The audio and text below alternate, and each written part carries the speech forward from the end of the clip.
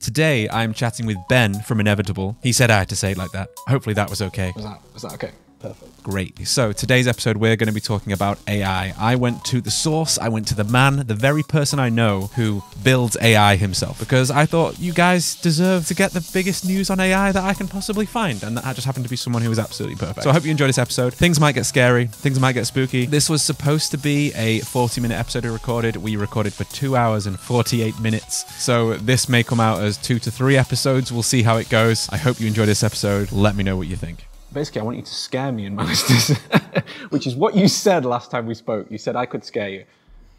We may get into some scary things. Sure. So the first thing I want to talk about really is, what would you say is the most exciting things that you're seeing in the past 5 to 10 years in AI developing at the moment? The boring answer is to talk about large language models and ChatGPT and the various things that are coming out of that. I guess if there is an exciting part about that, it was the fact that those were predictions that came true. And a large number of people in the space, commentators, ourselves, one of those over at Inevitable, we made a set of predictions about what was going to happen, and when that was going to occur, and this was one of those. And so you actually said these language models were going to be coming out. It was certain. It was certain, right? Absolutely okay, certain. Right, okay. It was really a case of the ability to aggregate the data set and then the power to train off of it. The complexity of the processing algorithms. Oh my God, this is gonna get heavy. Super deep.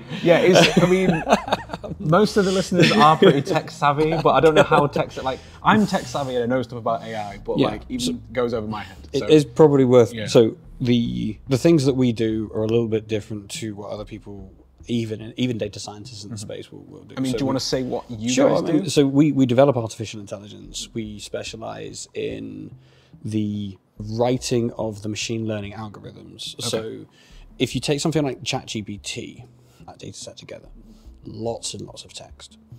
That was as their linchpin. They obviously made it multimodal, but that was the thing that stretched from one end to the other. That's one component. The other component is some very, very good statisticians that use an algorithm. An algorithm is just a series of instructions that written in sequence. And the idea is when you put the two together, you run the algorithm across the data set, and it's looking for correlations. Not causality, correlations, things that occur together. And when you process that data set, you end up lining up the correlations that you're looking for, and you select the algorithm with that in mind, hopefully. Okay. So we write those things, the algorithms, and it means that rather than taking a kind of slap against the wall approach that a lot of data scientists will kind of go, well, I've got this data, let's see if that works. Nope, no, how about that one? Nope, how about that one? Nope. Okay. We don't do that. Yeah. And it's good to be choosy about your data. Absolutely, and it also means that what we do is more ethical, because we only collect, we won't collect data, we don't buy data, we don't sell data, but we can still produce the same results. Okay. And that's because a lot of the time we will end up rewriting the algorithm in order to suit the requirements at hand. Okay. Rather than kind of going, okay, we'll just take a company and go just collect everything. Mm-hmm. And it's really, so from our perspective, we work with a lot of startups, and they don't have as much data as they need, and they go, well, we're just going to collect everything. And we go, no, you don't want to do that. Yeah. You don't want to do that for all sorts of reasons. Hard pass, money swerve. And instead you go, well, actually, what are you looking to achieve? Mm-hmm. And then we break it down. We go, well, here's the data that you'll need to do that. You need to be upfront about this. Mm-hmm. Make sure that you have buy-in from your audience, that they know that they're contributing towards something that's going to make their lives better. Okay. Yeah. And that's when they realize, there's actually an ethical approach to this. Holy crap! Yeah. The thing is, you should be using AI to make things better. Yeah. Isn't that the whole That is point? sort of the point. It should, yeah. That I is mean, in sort my of the mind, point. anyway. Yeah. That's the way I approach it, but- You could spend all day just talking about tech ethics. Yeah. If you wanted to. And the... See the Patreon. 6-hour extended cut. Oh, yeah.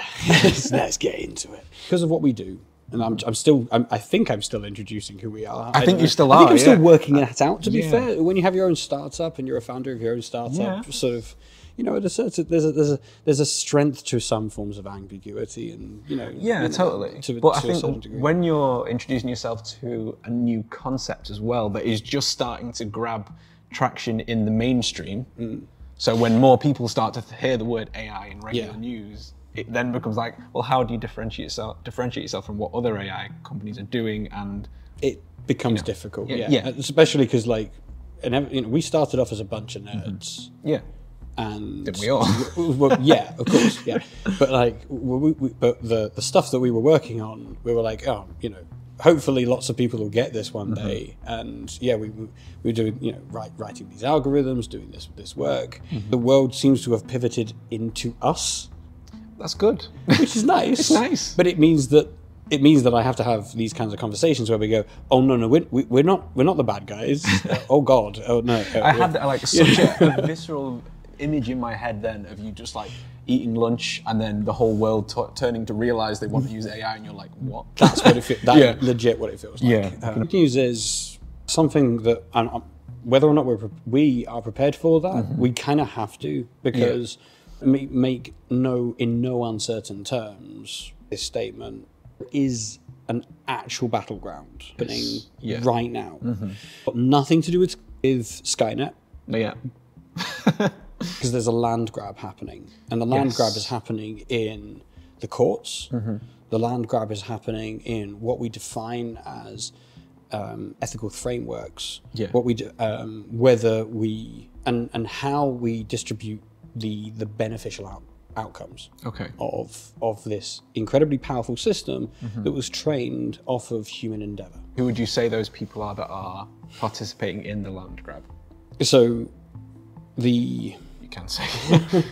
I want to point things too hard. I would invite people to go and find this part out for themselves, and it becomes immediately available once you start looking at this space from their own perspective. But so I don't end up getting. That was a noble answer. That was I wasn't sure if that would be too inflammatory. But it is. But I want people to become educated on this. I want people to realize that this is an important space, and it's a space that's, even if it's not, people don't feel like it's relevant to them now, it absolutely will be relevant to them later. Oh yeah, completely. And there are some really weird battles that have already been fought and sometimes won by the good guys. Yeah. For instance, a court case that went right up to the Supreme Court. And you stopped a company from defining AI as an inventor. And it was important for one of the weirdest reasons. Okay, hit me. For two reasons. Intrinsically, it's a very good idea for, at present, for an AI to be seen as a tool.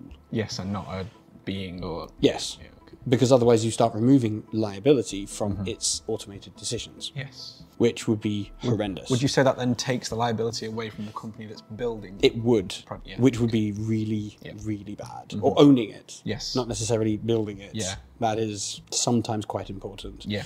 But the reason why was in the most mundane reasons you can imagine. In the action of filling in the form, you have to say who was the inventor, and legally you have to define that as a naturalized human that lives in an address, right? According, common law, real backbone stuff. Right. And they tried to put an AI in that place, and they went, "It's not a natural human. That's it." Yeah. Now, okay, well, that was really positive because it essentially that body swerved a massive argument, a massive debate, and the problem is that people go, oh, well, AI is really powerful. This tears up the rule book. But no, it doesn't. No. And the majority of the people that want people to think that are the people who have large-scale AI systems and they want to be able to remove liability from all sorts of things, such as, you're fired, sorry, AI said so. Yeah, I get it, yeah. So you're skirting rules, basically, you're sidestepping things. It's, the most important part here is it's a tool. That's why, like, I don't see them as a scary thing. Like, even, this is something we've discussed through the art world, through whether it's you're making music through or anything like that. Yeah. I don't see it, like any of my team upstairs, a few of them have been worried because it's like, they can do graphic design. We've got graphic designers, we're not going to need them, or, and I can understand why the fear is there. But AI has been in Photoshop for a long time to help you content-aware fill. Like, every person who's listening to this or watching this, hi guys, has interacted with AI already that day, today, right now. Right now. We're AI, you just don't know it. Predictive search, predictive text is an AI model. That needs some tightening. AI, autocorrect. Absolutely, but we've been using it for a long time. Yeah, we have, yeah. So AI is defined as the ability to enact human-like decision-makings using a computer. Well, technically, it doesn't even say the word computer. It's just the emulation of human-like decision-making. Yeah. So bring on Magic 8-Ball. Yeah. Is that the literal tag, the emulation of human... It's... Because if not, this might be what the episode's called, because that's a great tagline. Well, that is... There's a fair few around about the 80s where that started to in the 50s and such. So that the definitions have gone back. Have gone back. Turing had one. He didn't just have one. He also had a benchmark for it. Yes. My favourite one was a guy called Larry Tesla. No relation. Oh, okay. Who bet he got him some foot in the door though. Yeah. He defined AI as anything we can't quite do yet. I think that's not a direct translation. Yeah. That's not a direct quote. Weirdly enough, that's one of the most serviceable definitions of AI, because in terms of when people say, "Oh, we've got AI," and you go, "Well, you've not got AI. You've just got a crappy feed-forward neural network going there." Well, no, they were both AI, and at the same time, the next thing will also be AI, because they've all kind of been AI. In fact, weirdly enough, one of my big arguments is the description of AI, the definition of AI, isn't fit for purpose. Okay. Because in order to define something from a scientific perspective, you need to be able to benchmark it, and that definition is too broad to be able to benchmark now. To be able to, there's no meter stick in that. There's no AI freaking value of AI there. Yeah. And instead, we should probably start defining AI's power and ability as an ability to emulate certain types of problem sets. Okay. So how does that classification of the power of the AI work? How would you... Because I know we discussed like strong AI. What would be... So strong AI is the ability to match human ability in a certain area, or beat it. Which most will be able to. For years, we've had strong AI, but very narrow AI for a long time. Not general AI, which is what and most people think so general AI is the ability to... Or strong general AI would be to do everything we can do to the same level or better. Yeah. That's usually the term that when people start getting scared, they start talking about AI. They start talking about AI. Is what you're thinking. Yeah, and we've like Gary Kasparov being beaten at chess. Well, that was arguably strong AI. Yeah. And that was just a backtrack algorithm that just mapped out every possible Wednesday and then worked backwards. This is something that most people who you could work that out, learn that, and do that yourself in about 20 minutes now. Yeah, because that's what a lot of chess people do, don't they? I think it's just the speed that it was done makes it look a lot scarier, because AI works a hell of a lot faster than we do. There's a rule that what we perceive as difficult, the things that AI is really bad at are the things that we're really good at, without really thinking about them. Yeah. If we were to play chess, there isn't a human player who can reliably beat an AI at chess. I beat you then. I was like, fucking hell, he's good at chess. But any player. There isn't a human player that can reliably beat an AI at chess. Yeah. But, and it's now child's play for an AI. But setting the board and cleaning up afterwards is a really, really pain of a task. It's a real pain of a task. Yeah. Now, still. However, if you if you take the time, it's because in order to build that, you have abstracted the task to the point where it becomes only the things that are easy for an algorithm to solve. It's just doing that. Okay. It's totally abstracted from reality, and it's no longer doing those parts. When you see robots moving stuff, it's not. That's not the clever bit, but it is the very hard part. Caring for people, very, very difficult. But having said that, bringing this back in, we've seen, and by the way, there's a paradox involved in that. But bringing this back to the where stuff is going at the moment. There's research that has shown over the last couple of years AI's ability to learn how to cooperate with itself, learn how to collaborate in an adversarial environment. With other AI, training at the same time. I didn't even know that was happening. Oh, bait. If you want to be scared about that, also done by OpenAI. Okay, I think that's a good place to reset the timer. Yeah, and we'll definitely get onto that next. The same people who made ChatGPT, and the various incarnations of that have one of my favourite little experiments that they created, and it's a game of hide and seek that they trained in. This is open knowledge. Go watch the videos, or right there. Yeah, I guess. Am I allowed to say I've seen that then? Yeah, I've seen that. Yeah. So in that video, they create what's known as AI agents.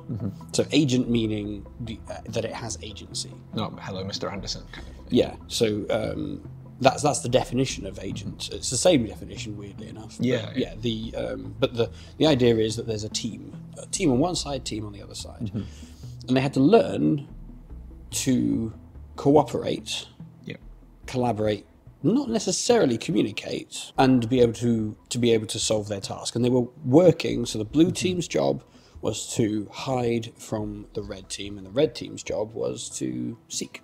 So you had two red, two blue, just to. And over the course of many training cycles, they learn how to divide up the tasks so that they could do it do their actions within the right times, and be able to hide and or seek effectively. But what ended up happening was action and then counteraction in their own kind of arms race as well. So there's a lot going on in this. There is. It's very impressive. It's very cool to see. And especially when he threw the ramp out the map. I was like, and that was so they essentially put them in a game that they built. And a game with its own physics engine, and some like doorways that what the blue team had to kind of block up, and the red team had to use other objects to try and get in. Was it Unity?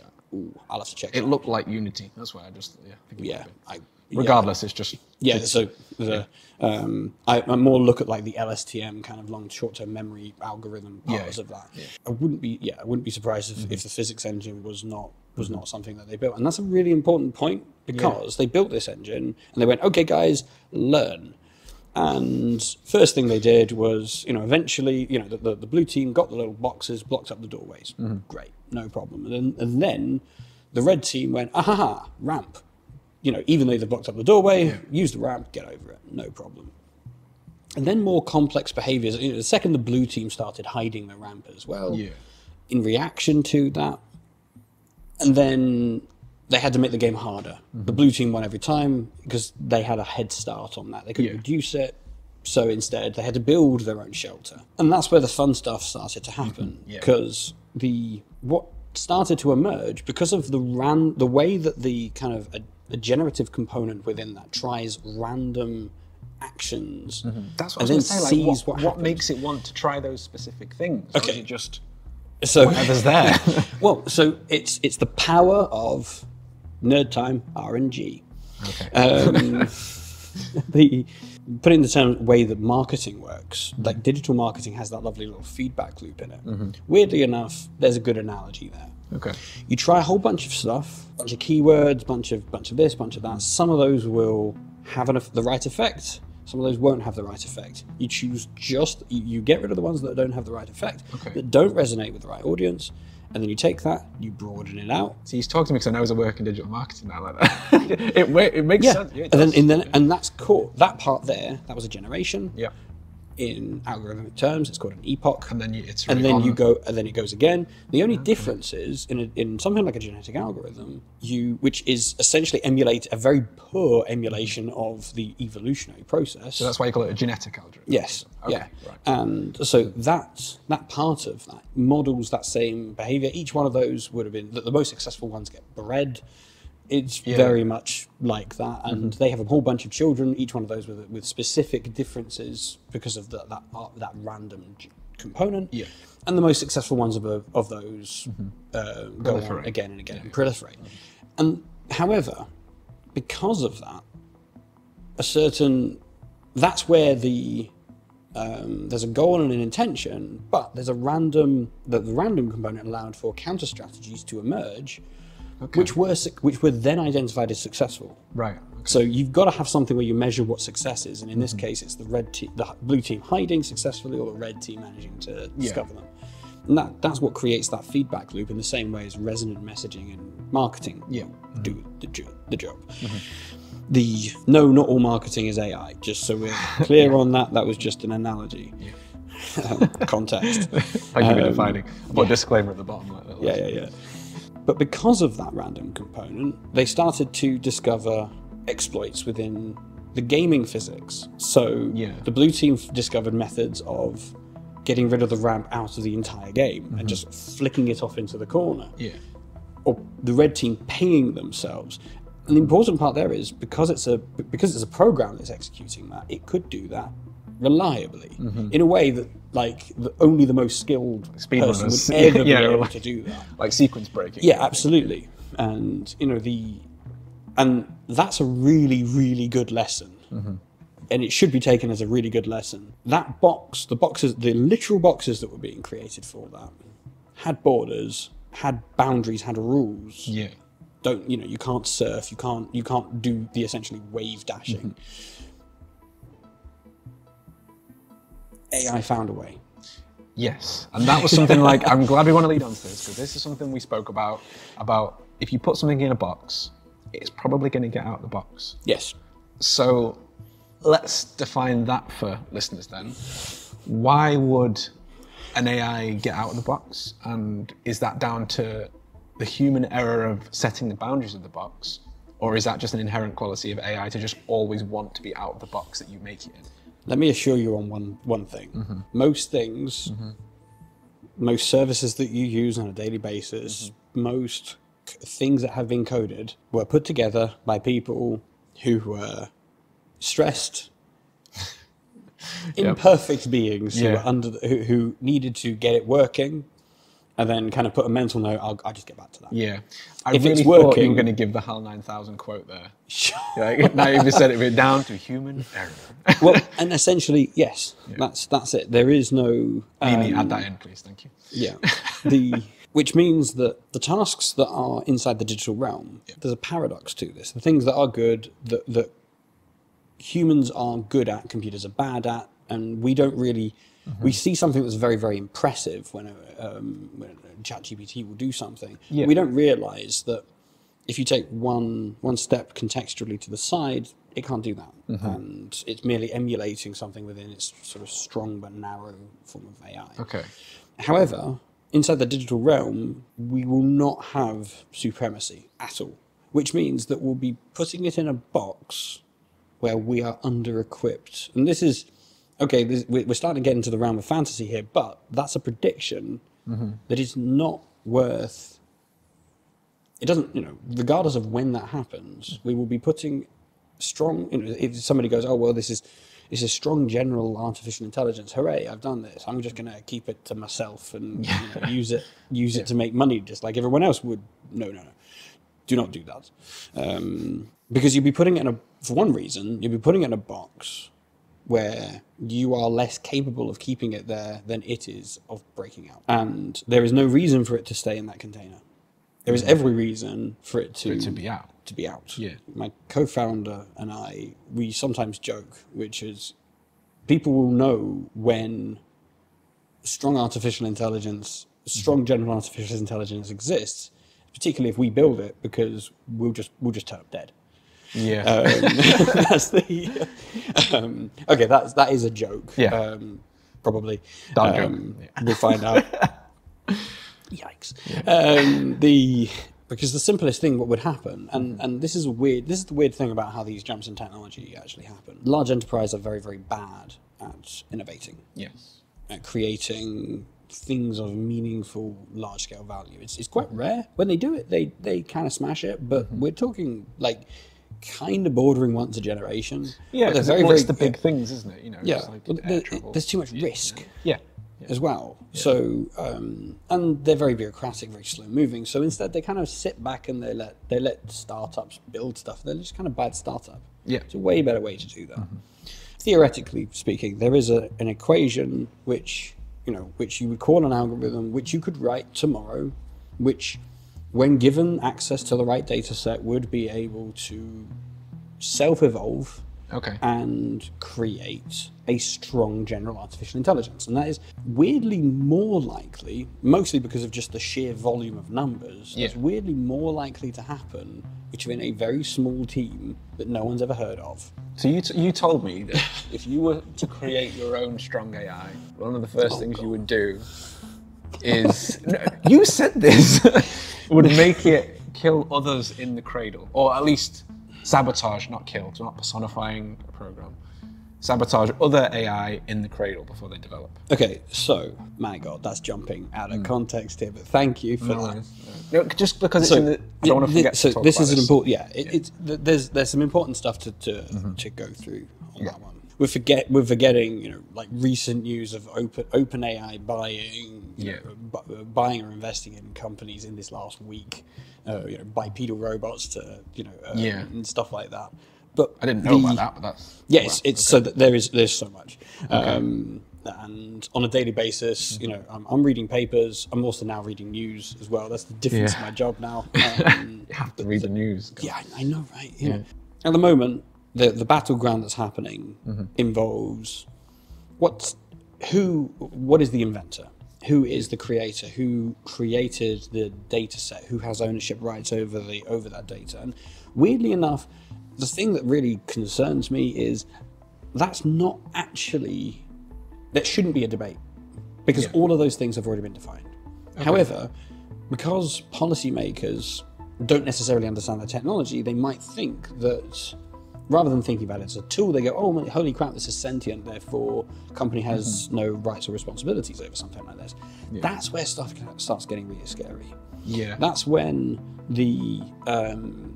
when people start overstretching. And in the same way as people go, hey, let's build a really big boat and not necessarily build as many life rafts as people, because it'd be fine. I mean, that didn't happen. No, absolutely. No. And overlay boat sound. Yeah.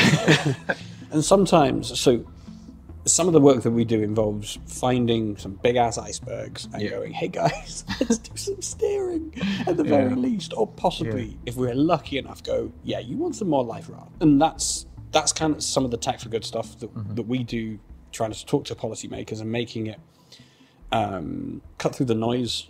And in particular kind of, it's very much a David and Goliath fight, because you can think of the scale of the companies that are on the other side of this, trying to kind of go, no, it's fine, we'll just synthesize your data.